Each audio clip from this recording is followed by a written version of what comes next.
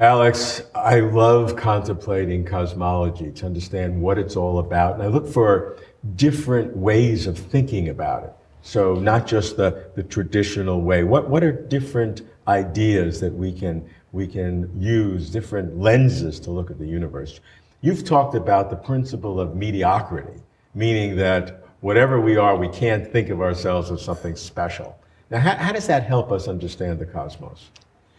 The principle of mediocrity is useful when you try to test your theories about what the universe looks like in places where we cannot see. Theory of inflation tells us that there is this enormous inflating universe producing bubbles with different properties. Each bubble being a separate universe. Each bubble being a separate universe, but all this is happening beyond our cosmic horizon. Yeah. We don't see any of those bubbles. Can't, because it's beyond the speed of light to see it. Yeah. Exactly. And how can we test that? Well, if we have the theory, we can explore theoretically the properties of all these different bubbles, and we can ask what do observers in these different bubbles are going to see. And suppose we work this all out and we found what these different observers see. Now, what can we expect to see? We cannot tell for sure, but we can tell probabilistically if we assume that we are typical observers. If you think we are not really some exceptional observers, that we are typical, then we see what most of the observers see. And in this way, we can make predictions. And actually, one prediction has already been made in this way about the magnitude of the dark energy, or the cosmological constant, and that was confirmed by observation. So this may be our first evidence for the existence of the multiverse, and it was made based on the principle of mediocrity. And specifically, how did that work? Why did the principle of mediocrity enable you to, theoretically, to predict a certain value of the cosmological constant? The cosmological constant, the magnitude of the cosmological constant has an effect on the formation of galaxies. Right. And if it is very large, then no galaxies form. Right. Because cosmological constant is basically produce a repulsive force, which prevents matter from collapsing. So counteracting gravity. Yeah, it counteracts gravity. So cosmological constant, if it is smaller, then you may have marginally a few galaxies here and there. And if it is still smaller, then you have lots of galaxies, like what we appear to see. Now, where can we expect to find ourselves?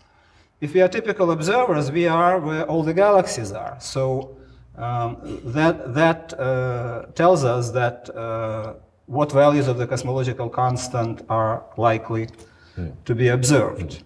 And that's how it was predicted. Is there a problem because of the so-called anthropic or selection effect that we are, it's fine to consider ourselves through the principle of mediocrity, but the fact that we exist at all is a huge self-selection. I mean, if you just throw up the laws of physics and randomly, the likelihood of a set of constants or rules that will allow a universe like this is a very small percentage. So by the very fact alone that we're asking the question, it seems to contradict the principle of mediocrity. You have to specify what is mediocre.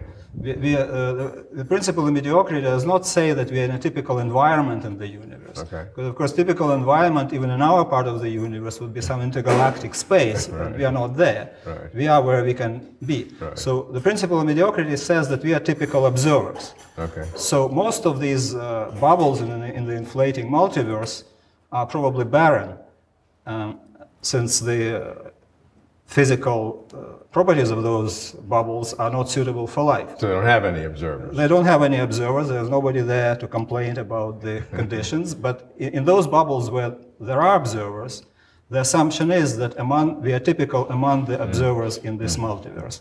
And based on that, we can make predictions. What other predictions might you make? Even though you haven't, theoretically, what other kinds of predictions would the principle of mediocrity allow you to make? One one prediction that has been made, but has not yet been tested, is about the neutrino masses. So neutrinos are very light particles and very weakly interacting, and for that reason it's hard to determine their properties. Particularly, we have bounds on their masses, but we don't know exactly what the mass is. And the magnitude of that mass also affects formation of galaxies. And so you're able to predict that because we know the situation with galaxies that we see.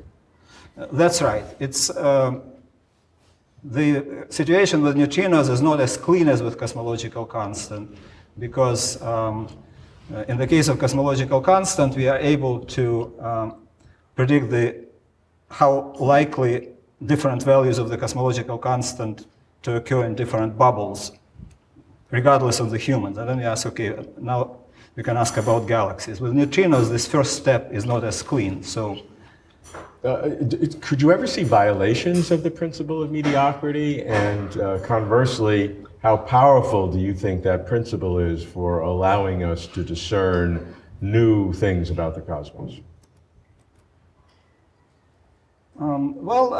We use the principle of mediocrity all the time. In physics, if you do any experiment, there are errors of measurement. So the physicists report the results of the experiment. It is some value x plus or minus y. And this tells you that, okay, we measured x, but there is some uncertainty. And in fact, the uncertainty can be even larger, although that's highly unlikely. So there will be some unlucky guys who did this experiment and got a totally wrong result, just because of the statistical fluctuation. So we assume that we are mediocre observers, like most observers who do this experiment, we will get the right result. So I think it is very powerful, and without it, we wouldn't be able to do anything.